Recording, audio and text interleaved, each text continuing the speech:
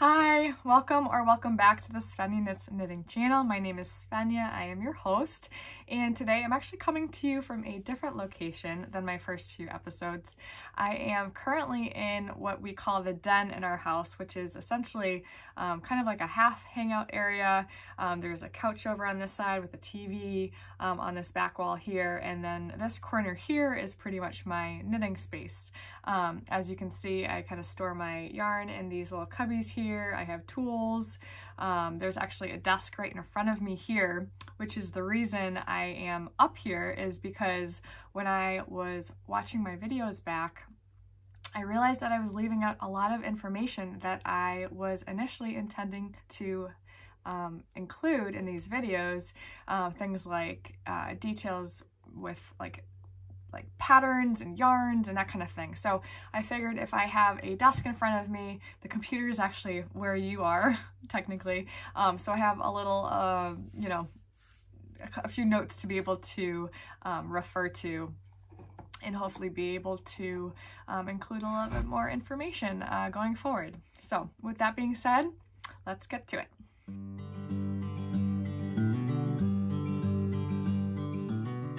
So I have a lot of fun things to share with you today. First is my finished object, which I am clearly wearing here, and I'll talk about in just a second.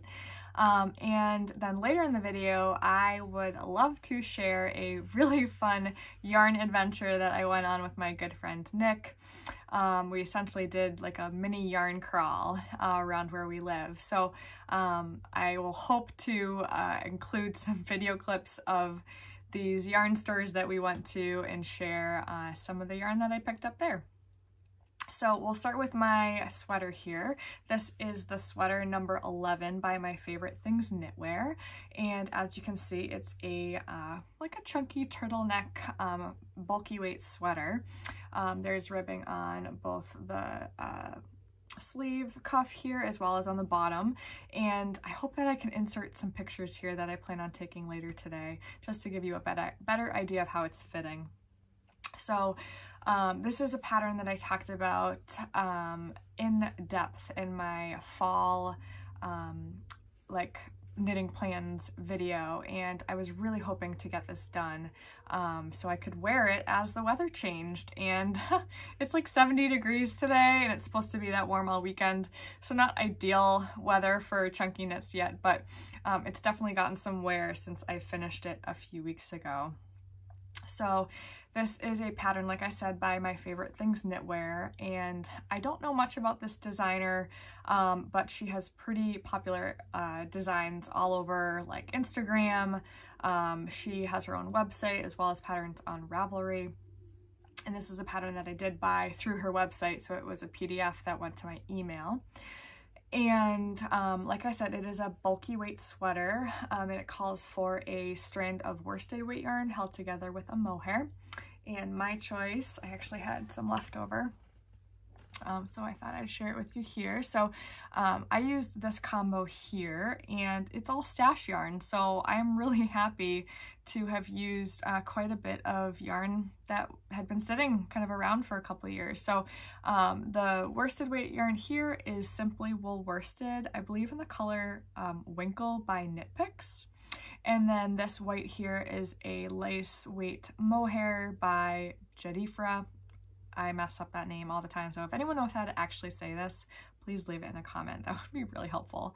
And I held these two together, and clearly it's made kind of a heathered effect. I'll try to show this up a little bit closer. So you can definitely see some variation between the worsted weight yarn as well as the mohair, which I love.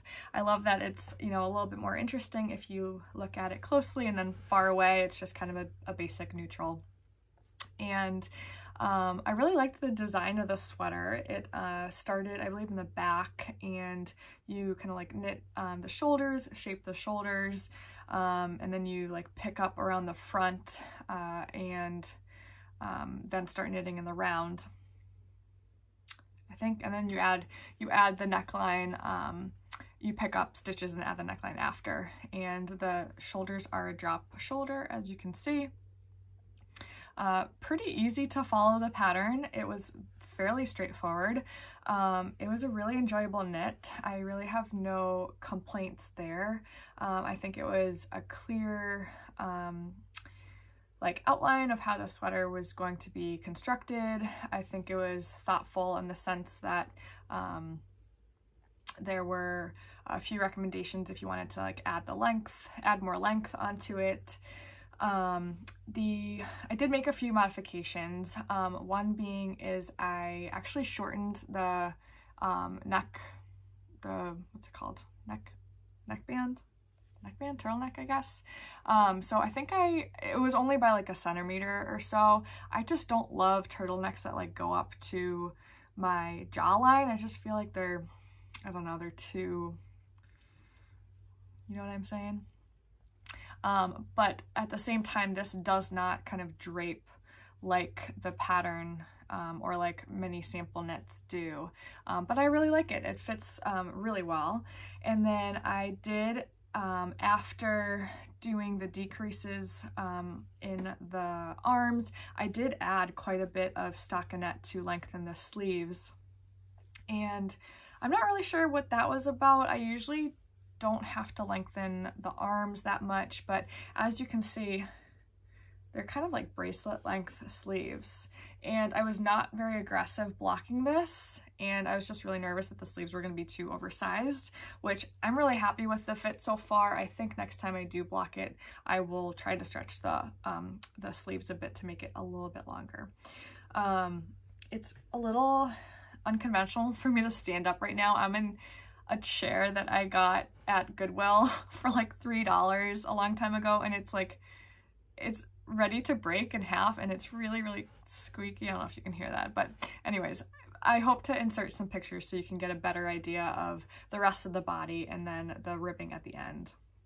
And then the last modification I made was I did not do the tubular bind off, which the pattern calls for. I will be really honest, I got super lazy at the end of this knit. I just did not have the energy to tubular bind off like everything on this. I am a big fan of tubular bind off, mostly in like, you know, a wool yarn, not mohair necessarily, because if you have to undo it to stretch it out a little bit, because I tend to bind off really tightly, it's just kind of a disaster. So I got a little lazy. It probably would have looked a little bit more professional had I used the tubular bind off, but I'm really happy with how it fits. I actually don't mind just a very basic like knit one, purl one bind off with, I go up like 2 or 3 needle sizes to make sure it's really loose. So I really don't mind it. I feel like it has really good stretch still without it being, I guess, like too tight. So I'm happy with the sweater. I will say that I was quite shocked when I opened up the pattern and saw that there were only 3 sizes available. It's literally size 1, 2, and 3, I believe. Maybe there's a 4th. I don't know. I do recall a lot of people having issues with this designer having limited size options for her patterns, which is obviously a hot topic in the knitting community right now. That being said, I would not recommend this pattern to the masses because it's not inclusive. It doesn't take into consideration that there are a lot more body sizes and shapes out there. So I would unfortunately not recommend this pattern for that reason. However, I have read a little bit, and this is just through like social media and whatnot, so please take this with a grain of salt. I believe this designer is making efforts to increase the sizes available for some of her patterns. So I just want to be really clear that I don't intend to support designers or patterns that don't take into consideration size inclusivity, and I think it's an important discussion that we keep going, but I do think that there is room for growth and improvement, so I do support that, and I think if we all make a conscious effort to do that, the culture will definitely change. And as someone who's putting my opinions and advice and experience out into the world, I want to make sure that my my values and my morals are pretty clear when it comes to these kind of matters.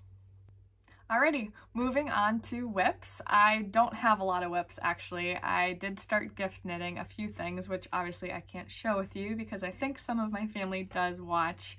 But I hope to record an episode at some point going through what I'm knitting, who I'm knitting for, and kind of my process when it comes to making things for the holidays. So I hope to get that recorded at some point. I still have quite a bit of planning to do. It is only early November, but if you're a knitter and you knit things for gifts, then you know that like this is prime time to get started, and you feel behind like even thinking about it. So I will check back with you soon about that, and I would love to hear what you guys are knitting for friends and family. I'm always up for different like pattern ideas as good gifts, because I always feel like I get a little stuck on what to knit people. I know what I love, but I just, you know how it is. So my first whip, you've seen it before. This is the basic cabled cardigan by Irene Lynn. And I made a bit of progress since the last time I showed this. This is like really not showing up well on the camera. I think it's the lighting and maybe the yarn. So this is a cabled cardigan. This is actually the back. This is the front. It's knit back and forth, and it's a heavily cabled design, as you can kind of see here. It is so fun to knit. I'm like having a blast with these cables.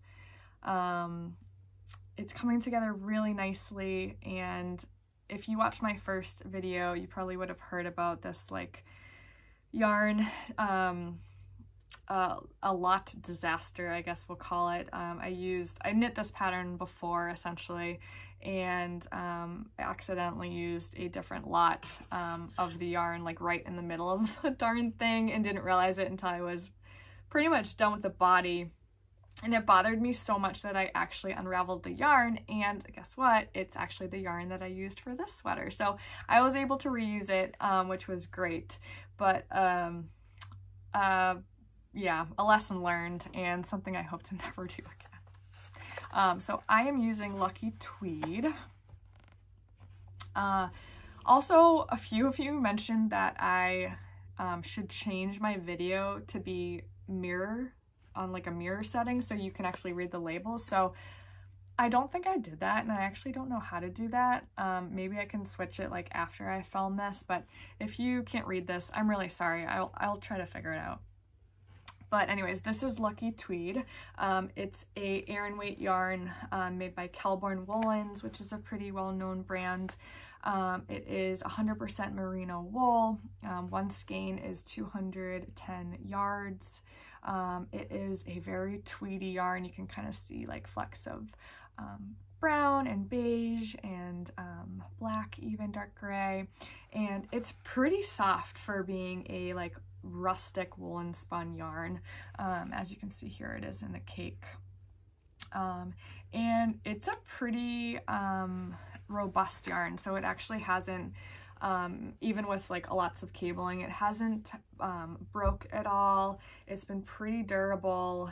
I really hope that this holds up nicely. I was intending this cardigan to be something that was more of like a light jacket, or like something to like routinely throw over, even in the house when it's cold. So I do have quite a bit of yarn. The cables obviously take up a lot of knitting, a lot of yardage. But my plan is, I'm very close to splitting for the sleeves. My plan is to essentially split for the sleeves, knit a little bit more of the body, and then I'll probably go back to the sleeves and finish the sleeves completely. And that way I know that whatever yarn I have left, I can kind of use up to the very last bit of it to knit the body fully. I don't really love having a lot of yarn left over from projects. I don't typically make a lot of like little scrap projects. so it ends up sitting around. So I usually use this technique, meaning like knit the sleeves first, then go back to the body, to essentially avoid using or underutilizing the yardage that I have. So that's the game plan there. I hope to make a little bit more progress, maybe this next week. I am on call this weekend, so probably won't get a lot of knitting done. But I'm really enjoying that project so far. So far, so good. No lot disasters there, which is great. And like I said, I don't really have, I'm looking over here because now that I have a desk, I can like spread everything out and see what I'm doing. Alrighty, moving on. I thought it'd be really fun to share with you guys a recent yarn adventure that my friend Nick and I went on a few weekends ago. So Nick is a friend of mine that I met through a colleague at work. He's also a nurse and a knitter, which is a great combo. But it turns out we actually have way more in common than that. So he is so much fun to spend time with, and our relationship has really just blossomed over the last few years. So he was the perfect person to ask if he wanted to go on a little yarn crawl with me.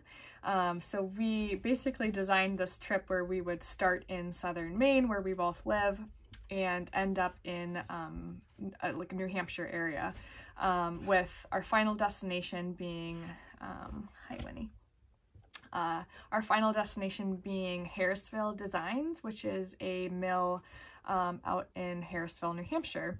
And it's the place where pretty well-known yarns like Brooklyn Tweed, Peace Fleece, that sort of thing. I'm blanking on a few of the other names, where they are milled. We actually didn't make it out that far. We kind of got caught up in a few of the other yarn shops. We had lunch, and I kind of bagged out a little bit because there's a lot of driving involved. So anyways, we do plan on making round 2, which Nick, I know he's watching, so be ready.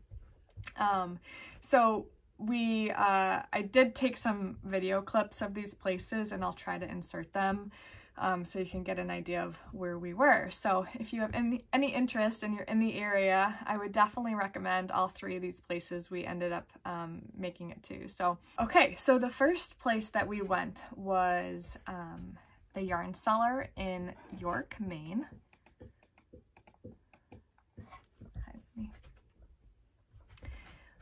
So the first place that we went to was the Yarn Cellar in York, Maine, and I was actually very surprised. This was a beautiful store, kind of a standalone building on a main road, and it had a really wide selection of beautiful yarns, some hand spun, some local stuff. It had a lot of Noro, some great like tools, and lots of notions and accessories. I could have bought way more than I did. Everyone was really nice and helpful, without kind of being like on your back asking you a million questions of what you're looking for. We did have a few projects in mind that we were shopping for, but mostly just browsing and kind of checking out the different selections and getting a feel for the different stores, as this was a new place for both of us. We'd never been there before. So I did try to buy something at every store. You know, I do love supporting local shops if I can. That being said, like I've mentioned in previous videos, I'm really trying to work for my stash, which is not working well for me, but then again, you only live once, right? So I bought 2 skeins of Blue Sky Fibers. They're worsted, gosh, I'm blanking, woolstock worsted. So these are 50-gram skeins in the color Gray Harbor, and I bought these as accent colors to another another few skeins that I have of this yarn in a different color, because I plan on making a colorwork sweater with this. So this was really just a beautiful fit. It was very convenient to have the other yarns actually in store for me to compare colors to. Oftentimes if I'm like picking out a contrast color and I don't have the main color on me. It's hard to, you should really have that on hand when you're picking out yarn. So I was really thankful to have that there. And I just love this company. I think this yarn is so soft and like buttery smooth. I'm just really excited to work with this and do some color work, which I haven't done color work in a really long time and I'm craving it. I just want a little bit more color in my life right now. So there's that. So that was the yarn cellar in York, Maine. And then the next place we went to was Smitten Yarns, and that was in Rochester, New Hampshire, which is a cute little town. And Smitten Yarns is probably the cutest yarn shop I've also been to. It is a mother-daughter run shop, and it is in this like old Victorian house that has like beautiful ornate decorations, and there's like a stained glass window, and just really thoughtfully designed in terms of like the aesthetic. It really appealed to me. It felt really homey. I forget their names now, which is a bummer, but the two owners were just so lovely. They were helpful. They were excited about yarn. We told them about our yarn crawl, and they recommended some other yarn shops in the area, which is really nice to see that, you know, other businesses were supporting each other. Unfortunately, I didn't buy anything. Actually, no, I did. I can't believe I forgot. That's where I found this yarn. Oh my gosh. I wanted to buy everything. I like waffled around. They had, they had Sanda's Garn. They had Jameson and Smith, which those were two yarns that I actually haven't felt in person, which was so nice because you know how it is, like you have to touch yarn to know if you want to work with it. And I almost felt that there were too many options there, and I just didn't have a great project in mind for either of those yarn companies. But I did find this, and I can't believe I forgot. It's so sad. So this yarn here appealed to me from far away, actually. I just loved this shade. I've been looking for like an orangey brown, kind of like an autumnal shade. It was just perfect for like the fall. I think this is just such a great shade. I actually have never knit with a brown yarn before.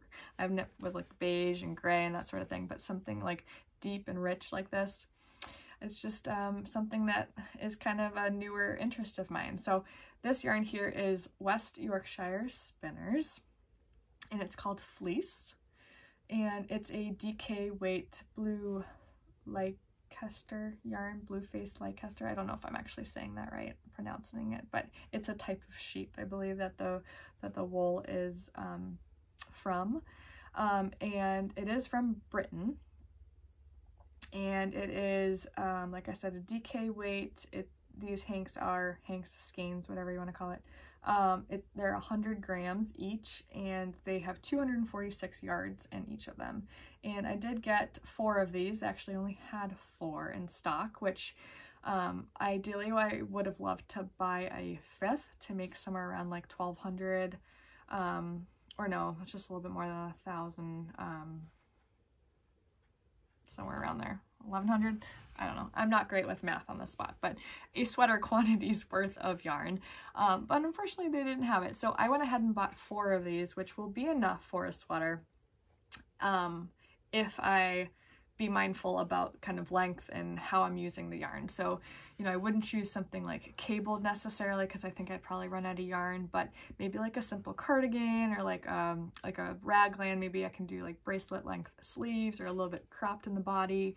And that way I can use, like you guys know now, like every last bit of yarn. I would love to do this with this yarn. So if you have any pattern recommendations here, I'm a little anxious to cast it on and try it out.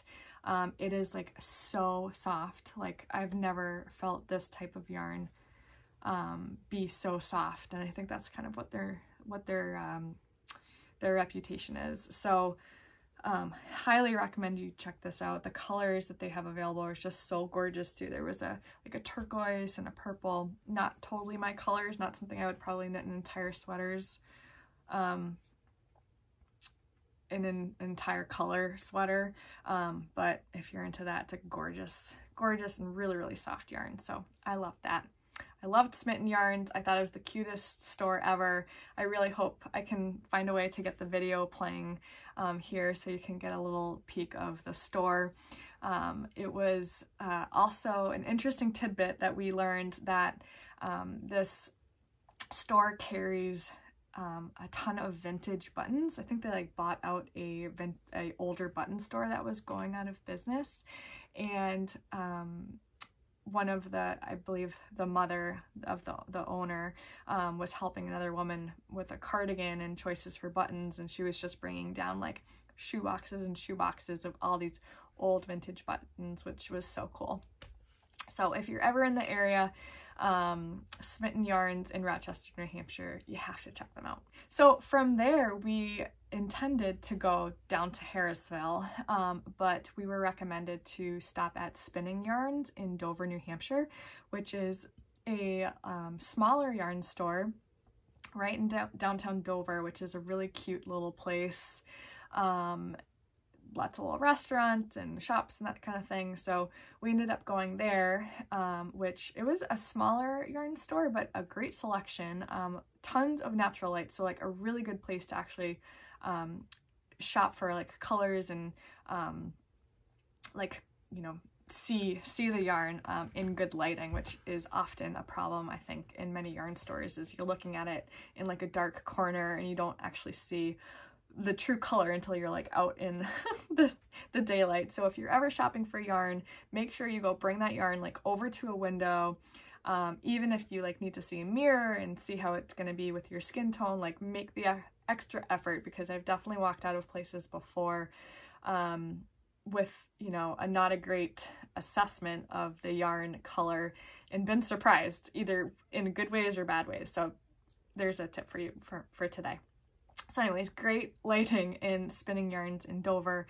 They had a beautiful selection of yarn too, a little bit smaller, not so many like your very basic acrylic yarns, or kind of like more affordable options, I guess, like a little bit higher quality specialty yarns. But lovely owner, he was there knitting, asked or answered all of our questions. Just a nice experience, and someplace I would definitely go visit again. Alrighty, so to wrap things up, I am really happy to be here with you guys. I have been really busy with work over the last couple weeks. It's just been kind of a crazy whirlwind.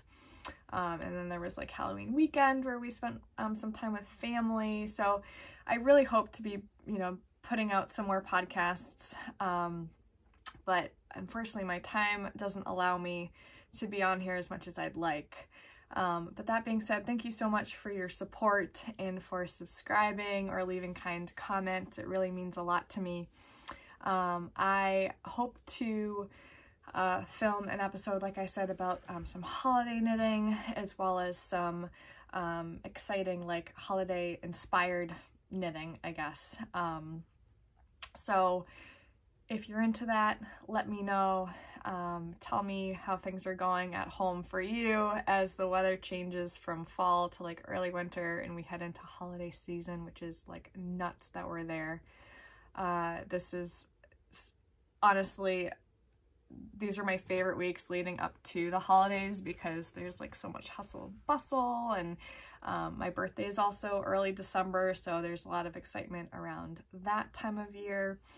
And for the most part, things are good. So if you have any questions, comments, want to leave me any ideas for future videos, please let me know in a comment, and I will talk to you soon.